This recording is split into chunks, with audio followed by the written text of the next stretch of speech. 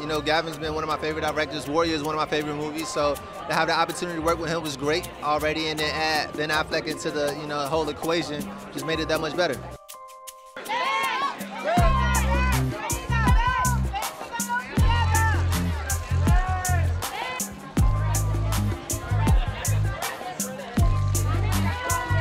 Everybody has an underdog story in their life. You know, one point or another, it was the trials and tribulations that you have to kind of fight through and overcome. And sports movies are reminiscent of that. We're all human.